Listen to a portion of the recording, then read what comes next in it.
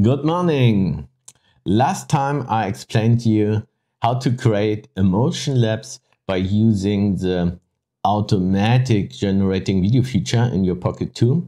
Today I'm going to show you the more advanced workflow by using the photo feature direct after the intro. So let's start the intro.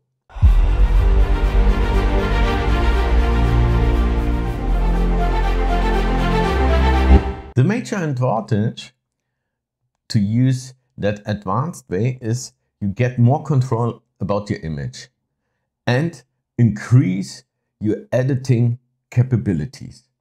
Then the automatic generated video is only in HD.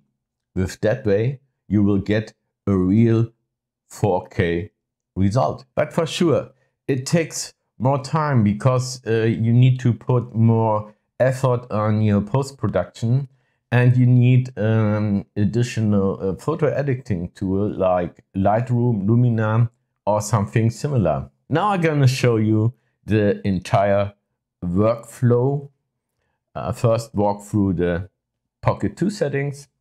Then I'm going to show you some adjustments in Lightroom, and finally put it into my timeline in Davinci Resolve and do some additional improvements. Let's walk fast through the settings. As explained in the last video, swipe to the left, swipe up, choose time-lapse, and then you can choose motion lapse or time lapse. In both of these settings, you can use this advanced workflow.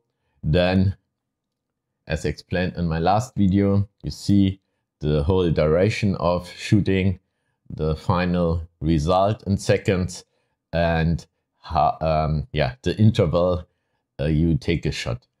All 4 seconds you take a shot.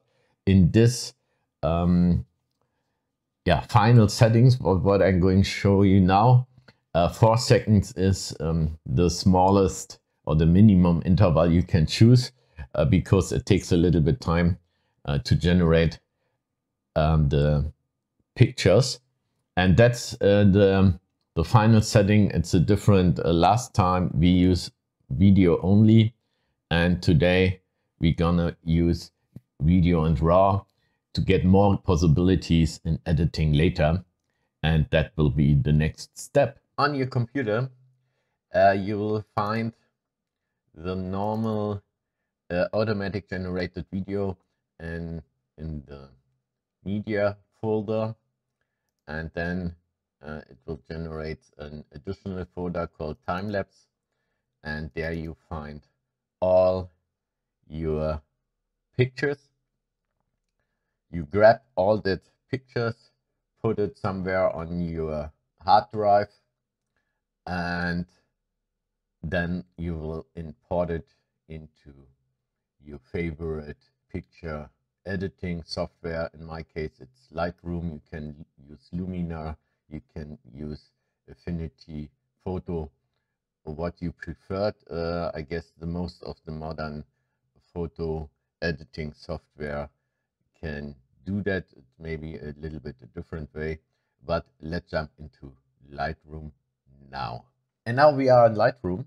I already imported all the pictures, and so now let's start with editing. If somebody wants to learn more about using Lightroom, please write it in the comment section down below. So, and in that case, I had prepared this first shot. You can see it's already prepared. That's the second shot. That's out of the Pocket 2, and the first one is already edited. And let's walk through my settings I made to achieve that result. So first things first, I use the normal color profile, then the temperature. It's more a cold one, 5200 250 Kelvin, and just a little bit of tint +2.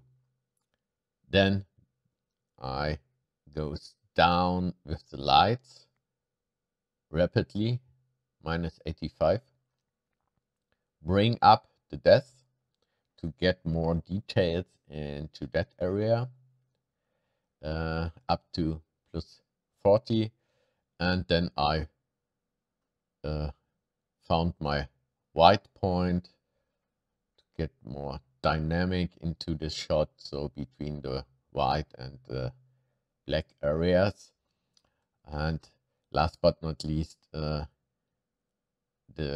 absolutely black areas, the darkest areas in your shot, make it a little bit higher as well. So put more clarity on it, +10, a little bit of dynamic, and a little bit of saturation additionally. Then in graduation, the normal S-curve, a little bit more high lights and down the low lights, and don't fade it at the end. I want to use a clear normal black point in that case. Then go to the next step, to our HSL table. I switched a little bit the hue of the colors, bring the greens hue more into the yellow one, aquamarine more into to blue, to become a more natural look in my sky. It turns a little bit too much into aquamarine, and therefore I work against that and brings the aquamarines more to blue. All other hue areas blue, and the other ones it's 0, it's default. On the setting saturation, bring much more saturation into my reds because it's a sunrise picture.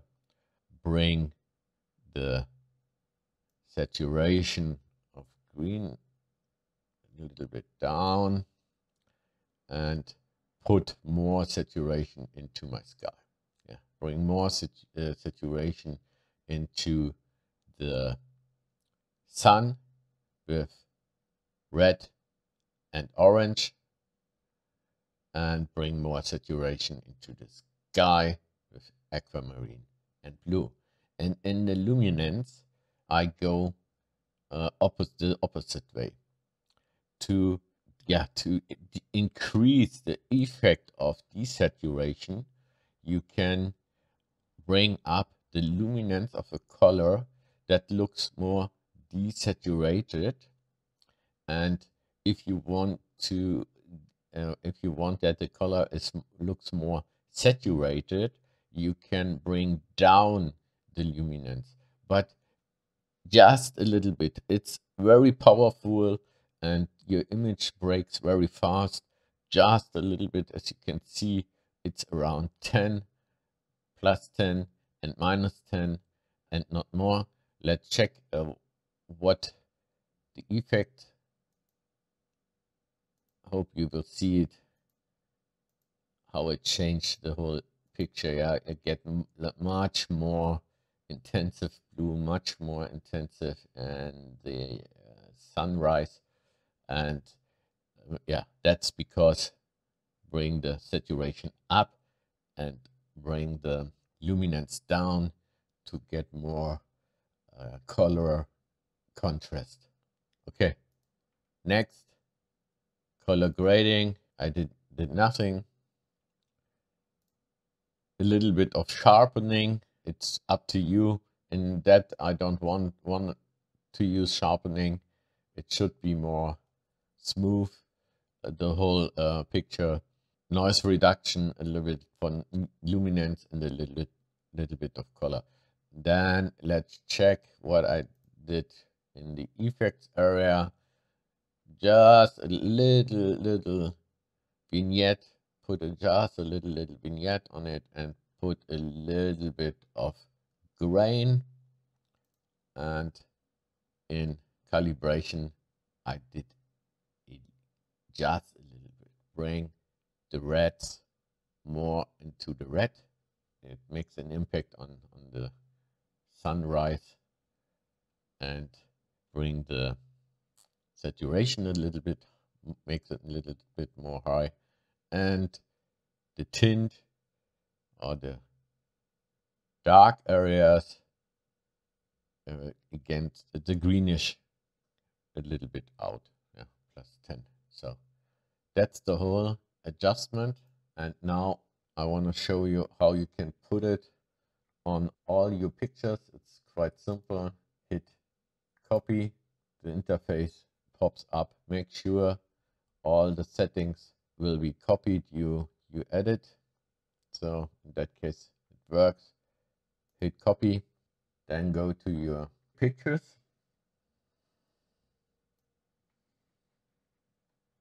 mark every picture, right click, go to settings and paste settings.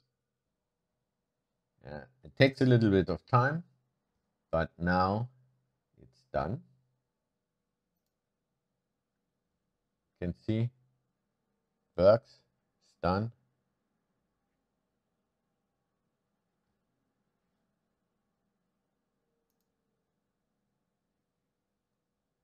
Yeah. Next, mark every single or every pictures. Go to export, choose the folder. In my case, in my project folder called timelapse. Okay, choose the folder. Then it's important, give it a name. It's important to choose sequence. It needs to be a sequence of pictures. In my case, 1, 2, 3, 4, 5, and so on. You can start wherever you want, 100, 200, but it needs to be one after each other. Yeah? So then you can see it's in 4K, and now you can hit export. The export is starting, and that takes a little bit of time because it's a lot of pictures to export. See you next in Davinci Resolve for the final step. I already put the image sequence into my media library of Davinci Resolve, and it recognizes that automatically and generates a video. Other editing programs such as Premiere Pro, Final Cut Pro, Power Director, and so on, they can also do this. You need to take a look how it works, but basically it works. So now just drag it onto your timeline. You can see generates automatically a video. Now you can go further and improve it a little bit by adding additional effects. For example, a small Ken Burns effect.